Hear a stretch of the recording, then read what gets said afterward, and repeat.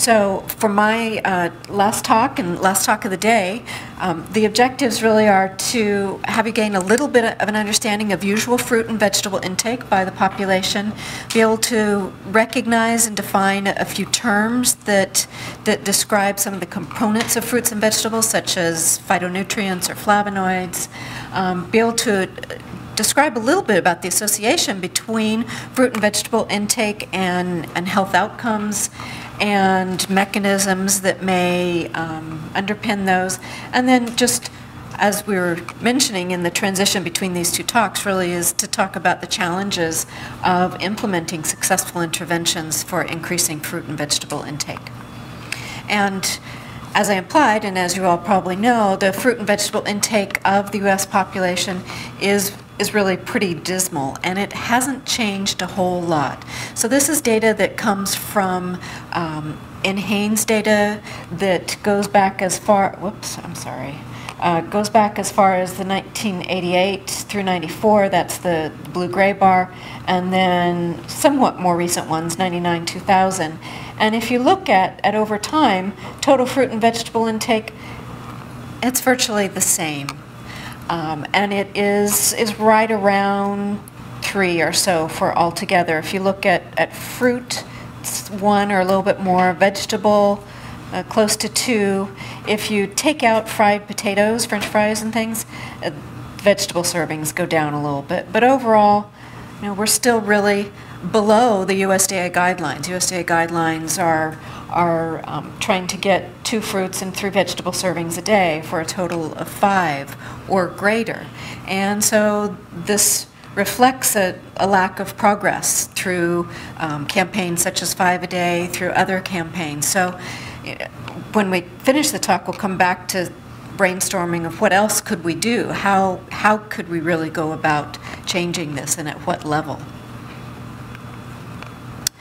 So we do have certainly epidemiologic associations and pretty strong and convincing evidence that higher fruit and vegetable intakes are associated with lower incidence of some of these chronic diseases, coronary heart disease, hypertension, stroke. There's also evidence of protective association against cancer and type 2 diabetes. This evidence is not quite as strong as for coronary heart disease, but it's still present, and it's still a very probable evidence. I think part of it may be related to the etiology of cancer. There's so many different types of cancers with different mechanisms, and that may dilute out the effect a little bit. Type 2 diabetes, some of the effect may be mediated through weight gain or weight maintenance. Some evidence certainly with obesity, although, you know, I have to say that there's not strong evidence saying eating 4 or 5 or more fruit and vegetable intakes will definitely prevent obesity.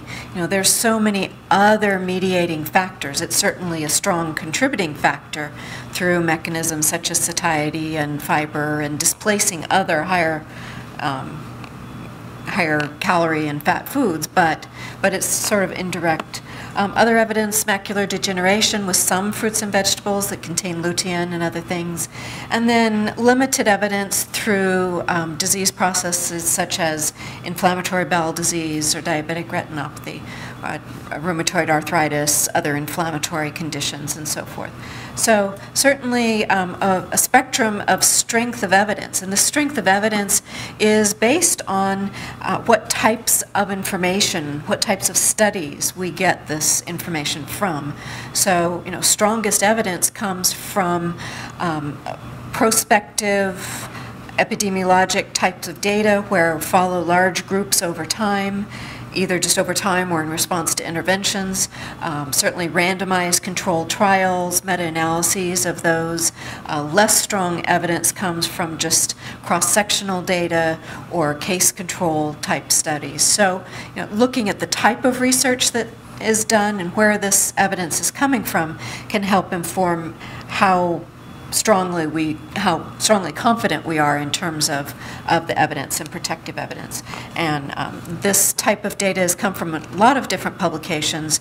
This was pulled in particular from some 2012 publications. So in terms of cardiovascular disease risk, we do have some pretty good evidence if you look at relative risk. So it's comparing risk of populations that have a certain intake or certain behavior. And if you compare fruit and vegetable consumption of the part of the population that has very low intake with the higher intake, so the two extremes of the population, 3 or more or 1 or less, you get relative risks less than 1. So if a relative risk is less than 1, it is protective. So it means that as you increase fruit and vegetable, you get a lower risk of different types of heart disease. In this case, ischemic heart mortality, cardiovascular mortality, all types, and all-cause mortality. And these were data that are adjusted for a lot of different things, age, sex, race, various others. So when you have that sort of positive inverse association, and this was seen in a number of different studies, this happens to be from 2002, but a number of studies have seen this, you get a fairly good confidence level with that sort of inverse effect. Looking at cross-sectional data as opposed to prospective long-term data, you still see fairly strong evidence of correlations with higher intake of fruits and vegetables and improvements in outcome measures. In this case, that was really markers. So if you have just a cross-sectional data, you can only see really biomarkers. So these are surrogate markers of disease endpoints. In this case, it was inflammatory status, like CRP levels, and in this case, it was, again, inflammation markers and oxidative stress. And so these are good, strong data. Ideally, you'd like to see that and see how it associates with development of disease and morbidity and mortality outcomes. So what is it that's special about fruits and vegetables? We know that they have good vitamins, vitamin C, folate, variety of different other components, minerals, potassium, magnesium, and so forth. Have good levels of fiber, some more than others, but good soluble fiber that we know helps with bowel function, may lower cholesterol some. But when you've done a literature search and looked at the evidence that's out there, and individual trials taking just fiber intake or vitamin C, and there have been experimental evidence looking at, does this one component have the same effect on biomarkers and disease outcome, and things get diluted out. You don't see the strength of evidence. So, you know, I don't think that the effect of higher fruits and vegetables is because of solely the antioxidant capacity of vitamin C and its effect on preventing disease. Nor do I think it's just the fiber that is in apples or others. So it really becomes a question of what's the synergistic effect of this whole food that contains multiple different components. And we can continue to slice and dice and say, well, is it this component or that? Is it phytonutrients or bioactive food components? I do think they contribute, but I think it's the total package, the synergistic effect of everything. And so that's part of why some of the supplement trials, let's give someone a supplement of vitamin C or vitamin A, it helps tremendously when you're looking at populations that are deficient in those, that are malnourished and deficient. Huge impact. Dr. Brown mentioned some of those trials with vitamin A and other micronutrient supplementation. But if you take a population that is in our United States population, for the most part, there's not widespread rampant deficiency diseases. We may have some subclinical deficiencies, but just giving a supplement is probably not going to make a huge impact in terms of outcome for chronic disease. But having higher intakes of the food product that contains this synergistic package will potentially make a difference. And so I think that's where our effort continues to be and should be placed.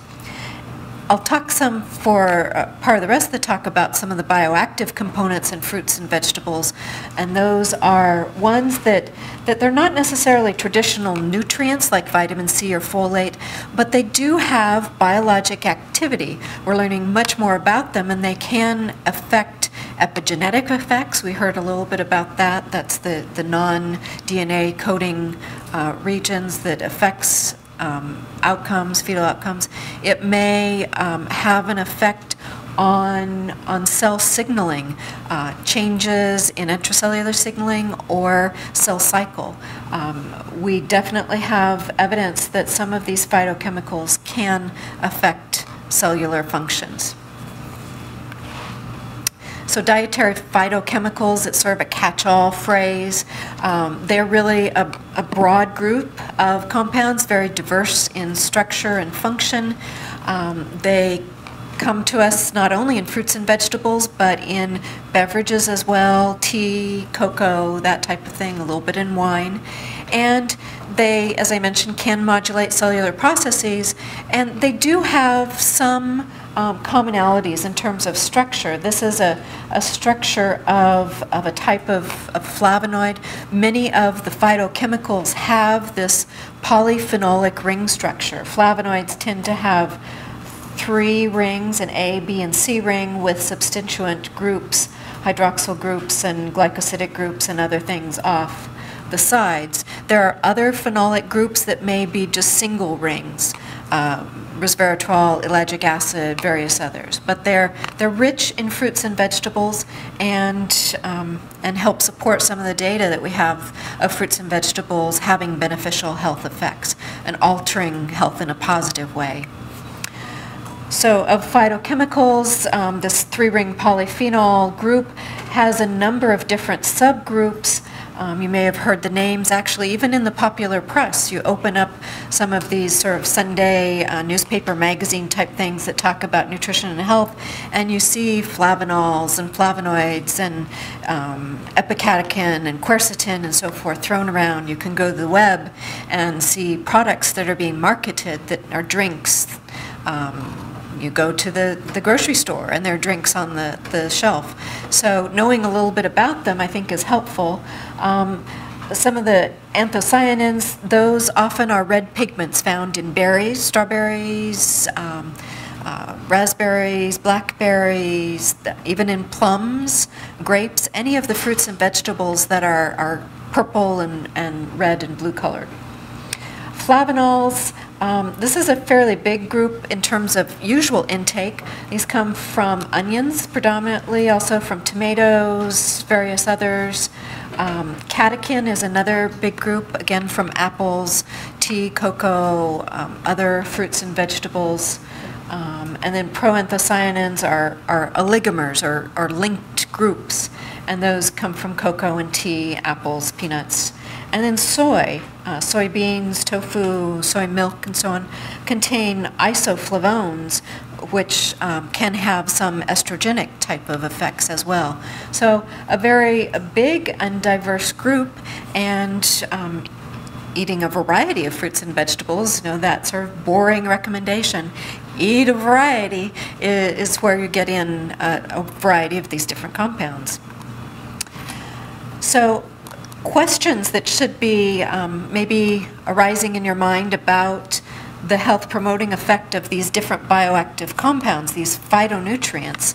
We have a lot of data about the vitamins, the minerals, but similar nutrition principles apply to investigating or thinking about these phytochemicals. Are they absorbed? We know that nutrients, to have biologic effects, to become required and so forth, are things that are utilized by our body. They have to get across that cell barrier in the gut wall. So are these phytonutrients absorbed? Do they get to their target tissues? What is the target tissue? Is that a gut cell, epithelial cell? Is it the liver? Is it a vascular cell? How much is absorbed? How do we study it? That's more sort of on the research end, but do we study it in humans or animals or cells? Ultimately, we want to know what the biologic effects are. How does it have an effect on a disease or a process? And is it the same in a healthy individual? If I eat so much quercetin a day, is it the same effect on me as it is somebody who has heart disease or somebody who has diabetes? Because that influences what sort of recommendations we make for different groups. What are the components? How do we monitor intake and after it's consumed? And ultimately, what are the implications for human health? Should we be making specific recommendations? Is it fine to say, eat lots of fruits and vegetables? Or should we break it up? X number of fruits, X number of vegetables? Or should we be saying, eat these many total, but you should eat 2 that are blue and purple and red, 2 that are orange and yellow, and so on. How do we make these recommendations, and should it be across the board? How do we make them appropriate for different ethnic and cultural groups and for different parts of the life cycle? So just some quick facts about dietary flavonoids in general. We don't have real good hard estimates of how much because the database for what's contained in the foods is not complete. But we think that most people, if they're eating 5 or more fruits and vegetables a day, are getting about 1 gram of flavonoids a day. It's a fairly significant amount. And the major sources based on food intake data seems to be from apples, grapes, onions, citrus fruits, tea, soy, so it depends a little bit on the population being studied, but the more common fruits and vegetables that you think of, at least in our population. If we looked at other populations, there would be more predominance in other fruits and vegetables. So to answer some of that list of questions that I had posed on the slide or two before, we need to know a little bit about their absorption, digestion, metabolism, and excretion, or ADME. And so some of the factors that affect that are things like we know that each person is fairly individual. There are differences in transport of different compounds across the intestinal wall between individuals. We have biotransformation enzymes, phase 1 and phase 2 enzymes, that take compounds that we eat, just like medications we take, and transform them to make it easier to have them circulate in the body, easier to excrete, and that affects the form in which they reach the target tissue. And are those forms still something that affect the target tissue? Our gut microbiota, the microorganisms in our large bowel, we're finding out more and more, have a huge effect on our health and on intra-individual variability, and they can affect the metabolism of some of these phytochemicals as well. Age, gender, physiologic state, and the diet, the food matrix. Perhaps a phytochemical that we get from tea may be absorbed and digested differently than from a solid food or a processed food. And so we ultimately want to know how all these things are affected and what it does to exposure at the tissue level and ultimately to health effects.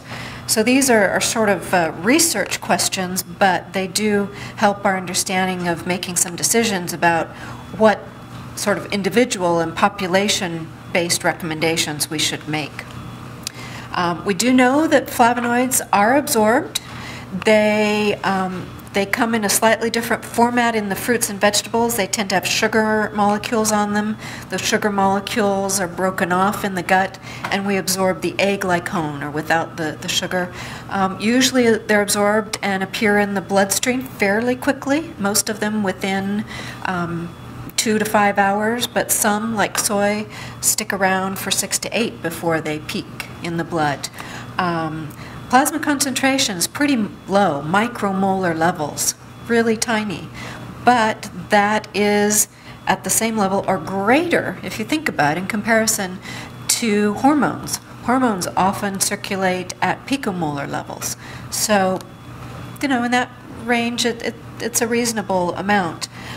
They are metabolized, so they're glucuronidated, methylated, sulfated, just like hormones and other drugs are. They circulate around. They do reach target tissues. We can take biopsies of target tissues or aspirates and find that flavonoids, isoflavones, various other compounds are present there in the target tissue. So they get taken up by the tissue. In cell culture, they do modulate cellular activities, so they are bioactive. They are excreted mostly through the urine, some in the fecal matter, and the bioavailability is kind of limited, 20% or so. So of that gram, we are not getting all of that into our bloodstream, into the tissues, a small amount. But it seems to be something potentially that can make a difference. They've been postulated to be related to progression of chronic diseases. These on this side, we know a little bit more about and have a little bit more confidence level in some of the data. You can take food intake data and look at it in terms of fruit and vegetable intake and incidence of disease. You can also extrapolate that to flavonoid intake and look at incidence of disease. And there is a pretty much an inverse relationship, so that as this looks at mortality and flavonoid intake, and as you get higher intake, you see a lower rate of age-adjusted heart mortality. So low intake, high disease and mortality; high intake, low mortality. Similar relationship as with fruit and vegetables. So you could say, well, this is just a surrogate for fruit and vegetable. They do track together, but as we find out more about some of their biologic effects, and you can't get this sort of relationship that's replicated exactly by just giving a vitamin C supplement. There have been trials that have looked at that, Suvimax trial and others, and so there's something special about the whole package of fruits and vegetables. There have been a number of different studies that look at intervention studies or meta-analyses that look at flavonoids, food sources, and effect on, in this case, cardiovascular risk. And most of them have positive associations, so that inverse association, higher intake, lower risk, and this is in several populations. This has been a meta-analysis of a lot of different studies. This is Iowa Women's study. So even in the Midwest of the United States, that you don't think of as the fruit basket of California, of high fruit and vegetable, you still see that relationship. You see it across European and US populations. There have also been studies in Asian populations, and you see similar effect. So it does seem to be something generalizable. Just remind you that epidemiologic trials can't necessarily give you exact cause and effect, but they can give you very powerful data sets of association with disease risk. And randomized clinical trials can reinforce that data. Cellular effects. There's a whole host of possibilities that we can see in cell culture and that we can see in animal studies, and we feel are most likely probably replicated in human studies. Everything from changing enzyme activation or inhibition, looking at changes in transcription factors, gene expression and nuclear receptors, modulating inflammatory response, cell cycle regulation, receptor competition, cell signaling pathways, and so everything from genomic and epigenomic to post-translational effects, and looking at specific modulators of a particular gene, such as PPAR. There are definitely effects related to particular flavonoids. So we think these biologic effects are certainly real, and how they translate to disease outcomes seems to be a real effect as well.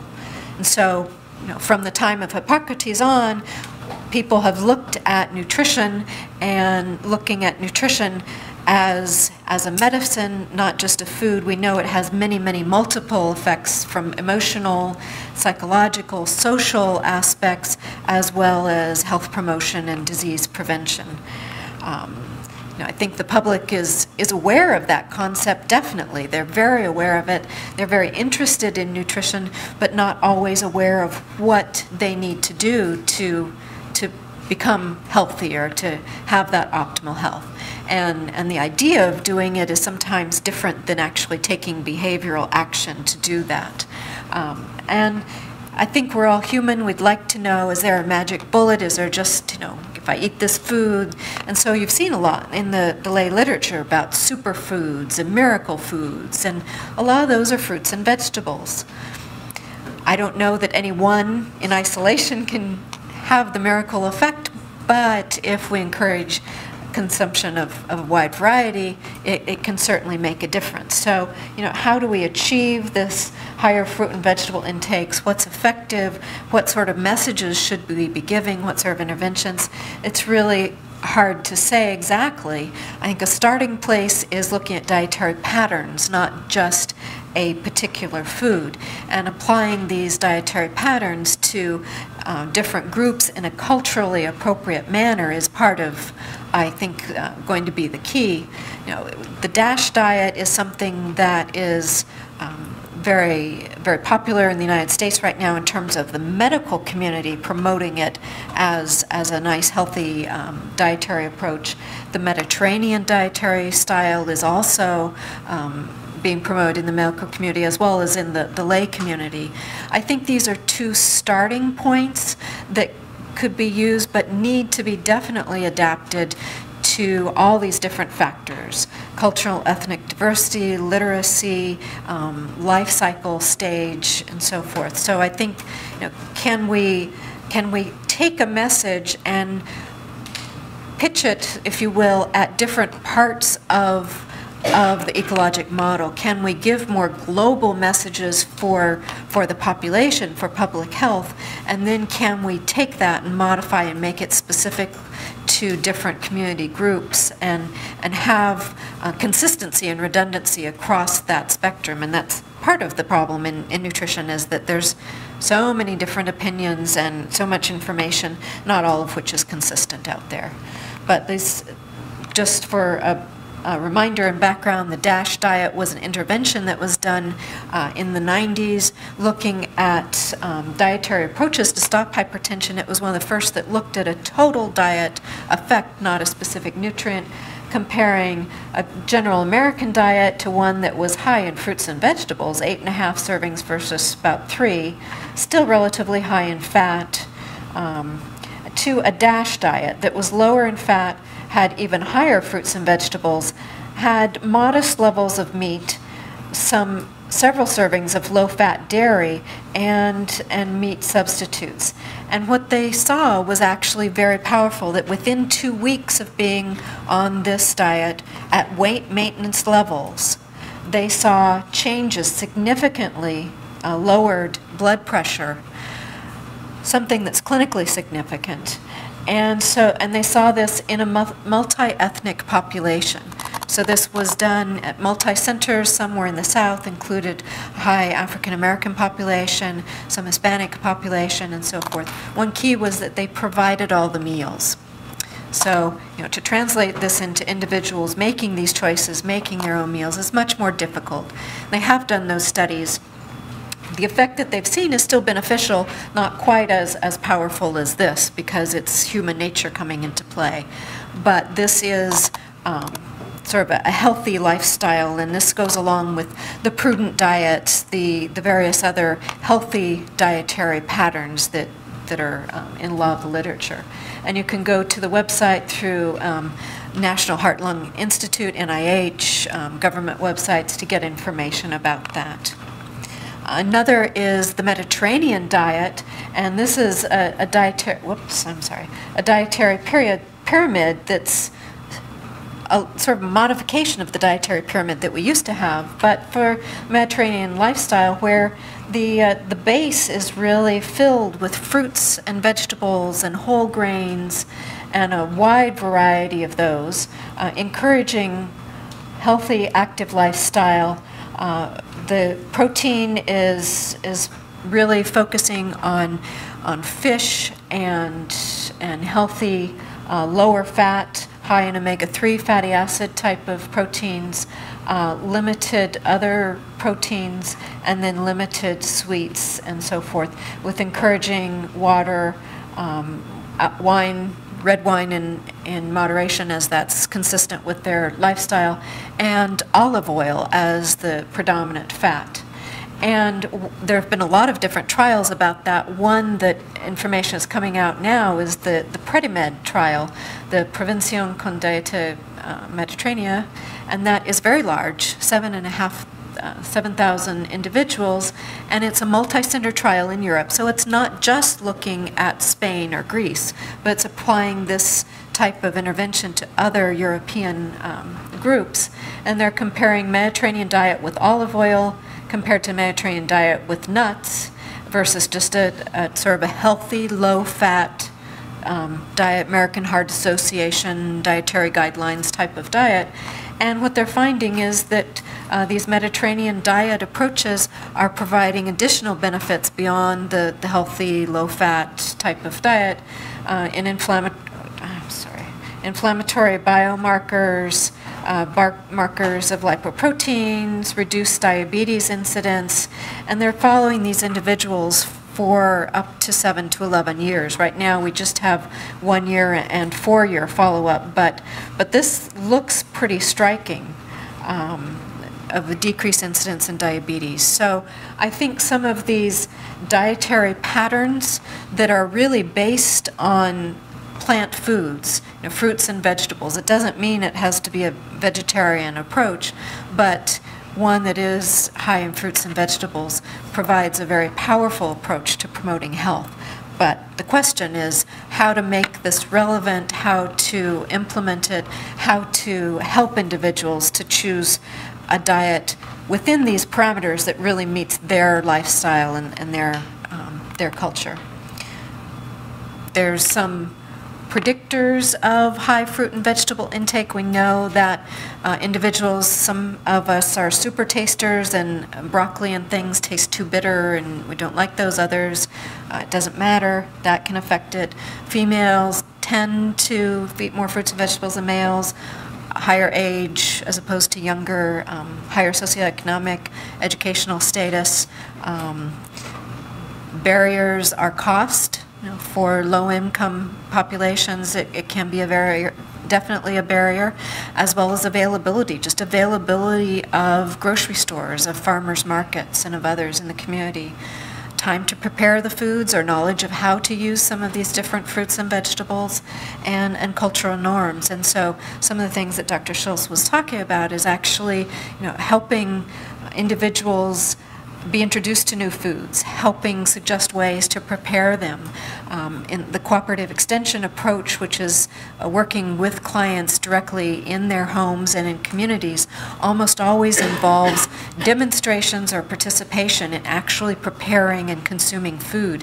And that seems to be very powerful for individuals. They're much more likely to try things and implement them than if they just sit and passively learn things. And so that goes back to different learning styles and educational styles. Should it be just a, conveying knowledge as we have been here today, unfortunately, or can it be a participatory type of learning and an adult style where individuals contribute their expertise and their thoughts? So the delivery is important as well as the content and the information. So in conclusion, I think we do know that there's scientific evidence supporting high fruit and vegetable consumption for a lot of different conditions. Is it due only to the flavonoids? No, but I think they're contributing factors. We know that they are biologically active. Benefits seem to be seen with intake levels that are above our current USDA recommendation. Really, USDA is 5 or more servings, but really the benefits truly seem to be seen with these much higher levels of intake through, say, the DASH diet or Mediterranean. And we know it's low, we know there's a problem, we know we need to make some changes. And so I think we'll hear more tomorrow about ways to implement some of those changes. I hope you've gained some information that's food for thought today. And I think we probably have a couple closing remarks before we take off. But I hope that tomorrow you'll come ready to learn and to hear about some additional interventions. Thank you.